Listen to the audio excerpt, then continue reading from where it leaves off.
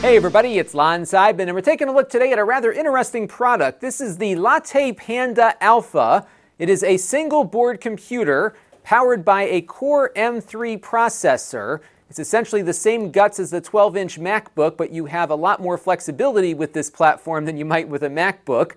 Costs about $300 or so in the configuration you're going to see. It's even got 8 gigs of DDR3 RAM in dual channel configuration as well. So they really thought about a lot of the things that enthusiasts might want out of something like this, and we're going to be exploring some of the things that you can do with it in just a second. But I do want to let you know, in the interest of full disclosure, that I paid for this with my own funds. All the opinions you're about to hear are my own. Nobody is paying for this review, nor has anyone reviewed or approved what you're about to see before it was uploaded. So let's get into it now and see what this little computer is all about. So let's take a closer look now at the hardware. Now this is a device that is geared towards the maker community. It's kind of a Swiss Army knife of computing. You've got the Intel processor on here, of course, but you also have an Arduino, as well as a number of ways to get data in and out of the device without additional things hanging off of it. I'll cover some of that here in this video.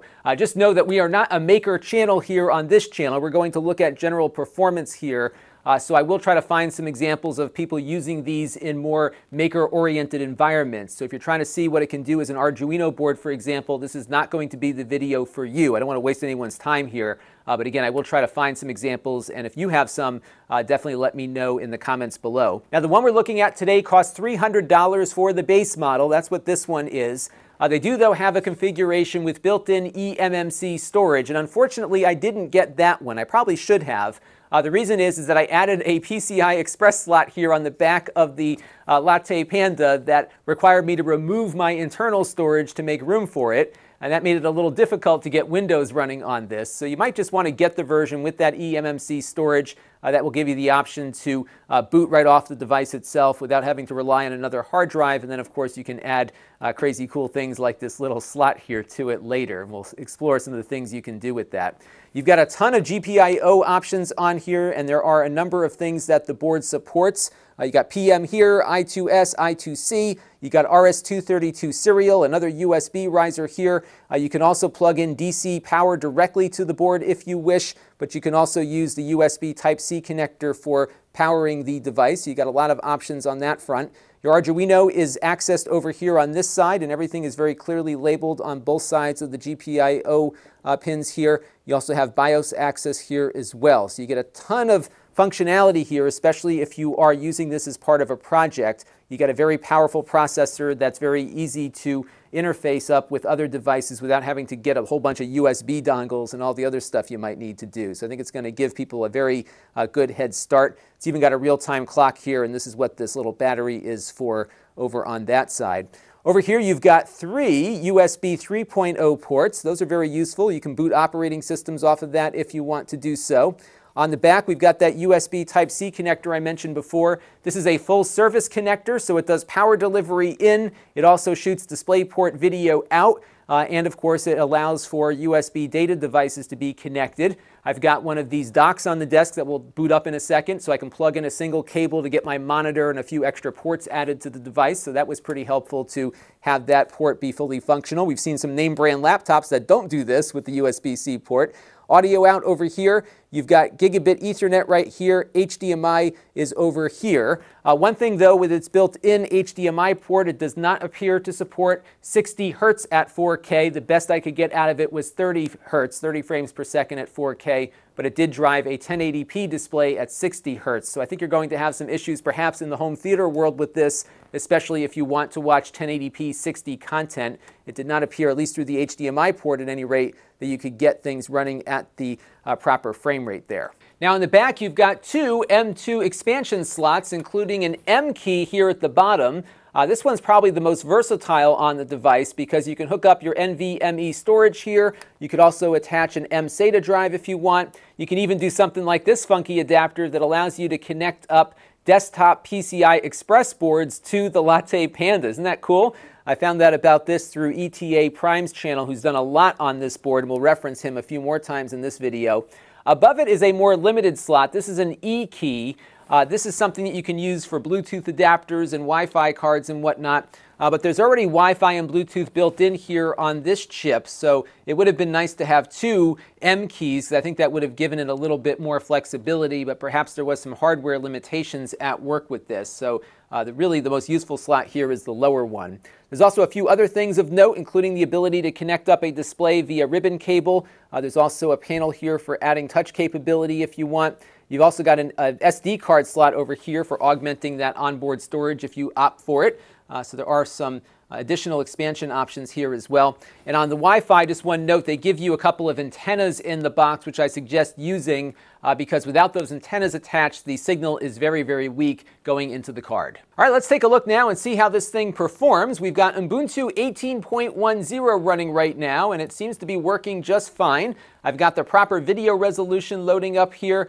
We've got Wi-Fi, audio, Ethernet, Bluetooth, all of that stuff seems to be working, and it feels pretty snappy too because we do have that Core M3 chip on board here, so I think you'll have a pretty good experience on open source operating systems, and if you're running this thing headless, for example, with whatever you're using to power your robotics in a project, I think this will be just fine and will deliver all of the performance you need. It's definitely going to be a lot faster than a Raspberry Pi might be, thanks to the fact that you've got that Core M3 chip here. So it's good that out of the box you've got a good Linux solution here that appears to be working fairly well. What's really cool is I've got all of this right now kind of running through this dock here on the desk. So this USB-C cable is powering the LattePanda. It's delivering the operating system actually because I have an external hard drive plugged into the dock, and the only thing I'm using right now beyond that USB-C cable is just the Ethernet that I've connected up, but I could probably run that through the dock here too. So having that multifunction port is really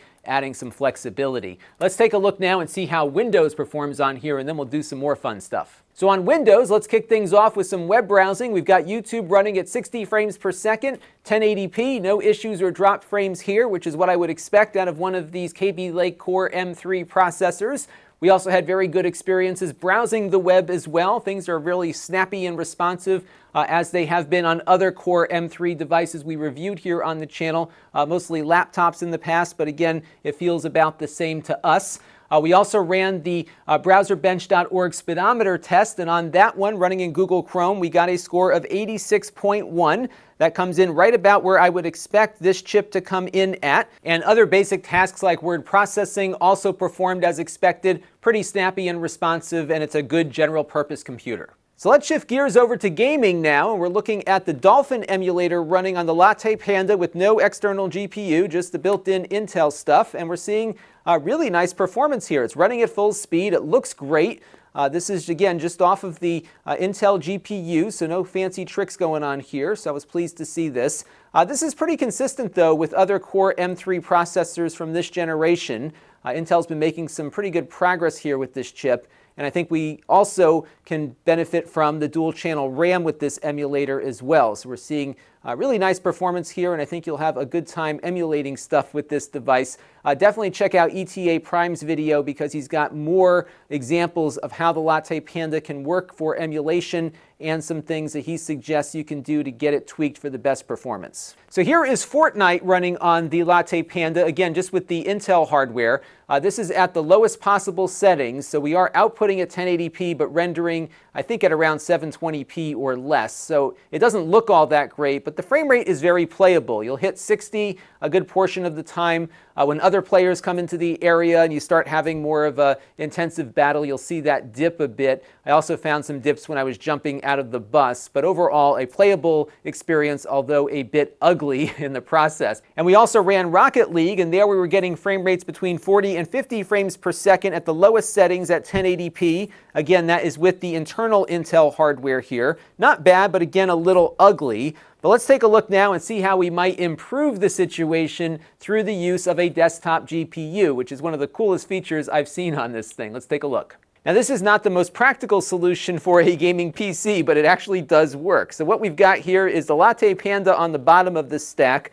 We have an adapter here that I got at Amazon. They were selling these for like 2 for $20, so it's not all that expensive. I did have to hook up a power supply to give the little adapter here enough power to power the card.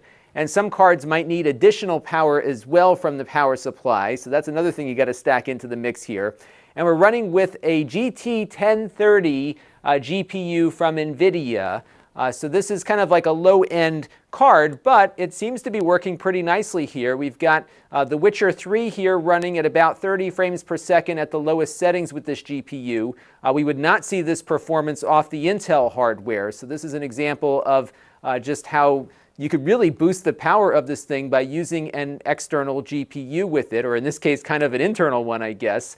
So it really is delivering performance we've seen on a lot of MX150 laptops. It really is about the same. I'm noticing some lag here and there. It might just be because I had to boot Windows off of an external drive, given that the slot for that drive is being taken up right now by the card here. But it has been a pretty good experience here playing some games with the GPU. Let's take a look at one other game. All right, here is Street Fighter V, and we're running at the lowest settings, so it doesn't look as good as it could, but we are getting a solid 60 frames per second out of this, which this game really requires. So you can definitely get yourself a cheap little GPU connected here and get better performance than you would out of the Intel hardware. ETA Prime on his channel actually hooked up a larger GPU. I think he connected up a GTX 1070, so if you want to see how far you can push this thing with this little adapter connected here, you can check out his channel for more. But overall, I am quite impressed that this even worked at all.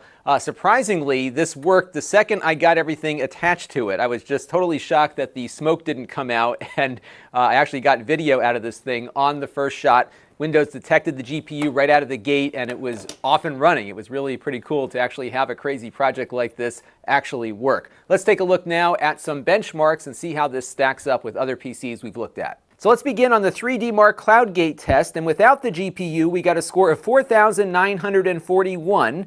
This does put it below the GPD Win 2, which is a handheld Windows gaming machine with the same processor. They tuned that one a little faster, perhaps because they had more confidence in their cooling system on it. So you can see it's just slightly below there, but definitely within the ballpark. It also performed well against another Core M3 laptop we've looked at from TechLast. Now with the GPU, we got a score of 7,788. And it actually did a little better on the graphics performance than we saw on a few laptops powered by an MX150 GPU, which is pretty much the same chip. So it is doing fairly well with the particular GPU we were using. But you'll see the CPU score on this one is lower than some of the laptops we've looked at, primarily because this chip is a Core M3 chip and is not as fast as the i5 chips we typically see on a lot of those laptops that have that GPU. And with the GPU attached, we ran the TimeSpy benchmark, which runs in DirectX 12. And there we got a score of 1,106, which puts it pretty close to many of the MX150 laptops we've looked at in the past here on the channel graphically. But again, the CPU score is a little lower just because those laptops did have faster processors than what's inside of this device. But nonetheless, very good performance. Now we also tested without the GPU how well this fan here can keep the processor cool with the 3D Mark stress test. There we got a score of 90.10%.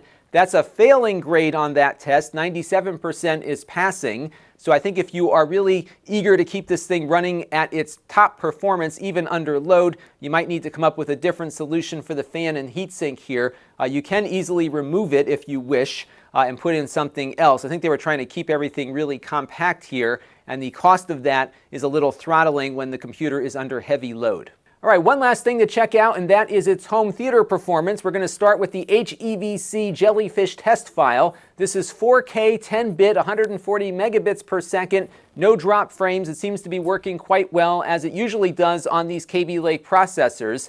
And I also connected it up to my home theater receiver. The HDMI port here was able to get my TV to switch into 24p mode correctly for movies that require that. It also passed through Dolby True HD and DTS HD lossless audio to my receiver correctly, so that was good.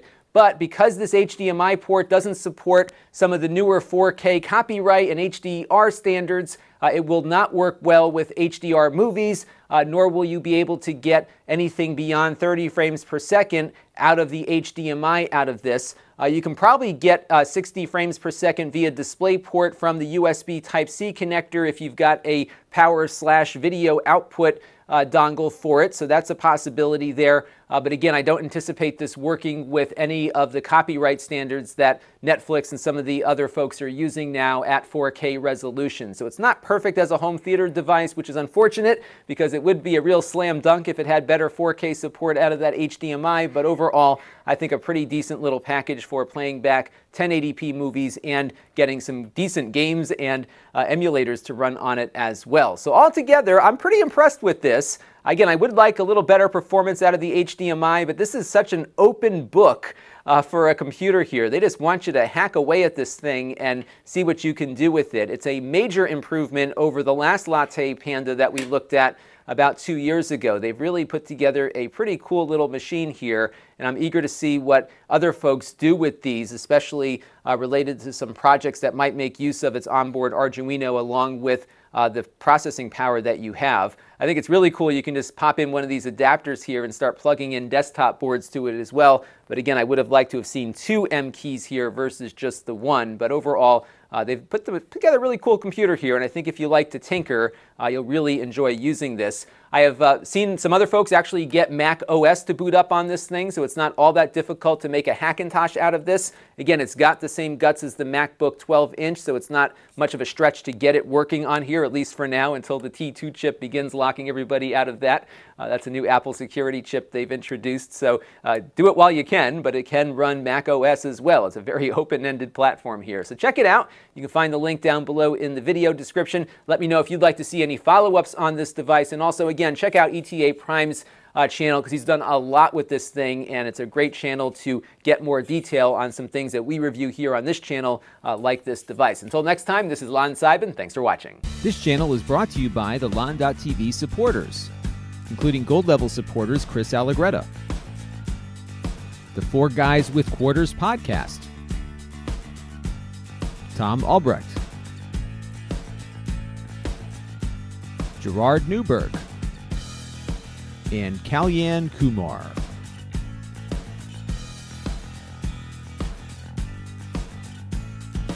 If you want to help the channel, you can by contributing as little as $1 a month.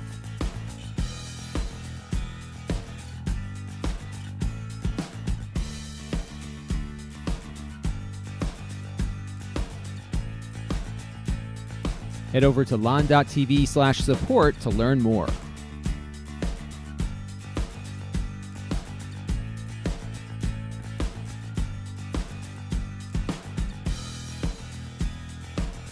And don't forget to subscribe. Visit lon.tv/s.